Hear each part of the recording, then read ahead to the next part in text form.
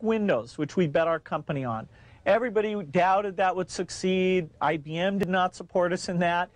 It took longer than we expected, over 4 years before finally graphical interface got popular, and now people take it for granted. It's part of every personal computer, and you just expect it to be there. That was one of the grand successes of the company.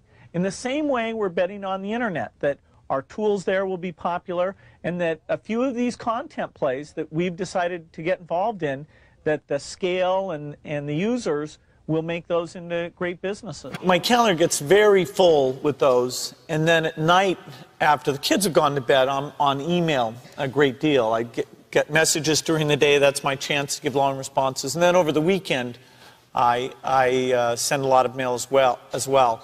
I take 2 weeks a year to just go off and read and think, where I'm not interrupted by work or anything else. I'm just solidly trying to think about the future, and people get to send me things to read as part of that so-called Think Week. So it's a nice mix of things.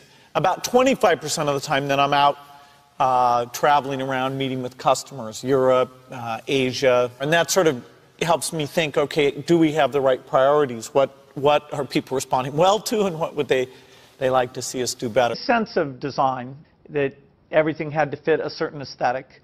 The fact that he, with this little engineering background as he had, it shows that design can lead you in a good direction, and so phenomenal products came out of it. He knew about brand, I mean, in very positive sense. He understood, he had an intuitive sense for marketing that was amazing. You can't just keep doing the same old thing you were doing before. You have to take your skills and attack the new frontiers. For example, graphical interface used to be outside the operating system, and so there were many people doing those systems. Windows came out ahead there, and now it comes with the operating system. Likewise, the browser is something that Netscape looked at, turning the browser into an operating system, and we looked at taking our operating system and building the browser in an integrated fashion. And so that was a good example of the kind of competition that spurs this business. Hello, I'm Bill Gates, Chairman of Microsoft. In this video, you're going to see the future, Windows. Microsoft first came up with the Windows concept back in 1983.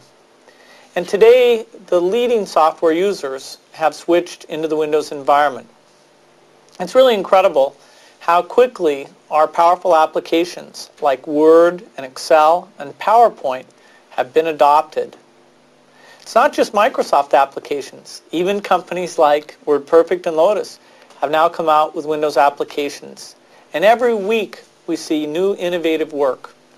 It's really attracting all the innovation in the industry.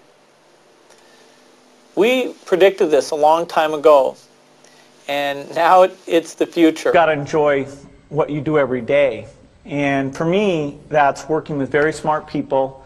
It's working on new problems. Every time we think, hey, we've had a little bit of success, we're pretty careful not to dwell on it. We wake up every day knowing that in the business of technology, you have to think about, what are you missing? What is the research or customer feedback that you should be paying more attention to? And how do you keep that pace of innovation very, very high? How do you make sure you're hiring the very best people? And that kind of focus has helped drive us forward through all the milestones the company has had. Certainly the internet is a great example of that. We had to tear up our plans and step back and say, well, how do we really embrace all that's good about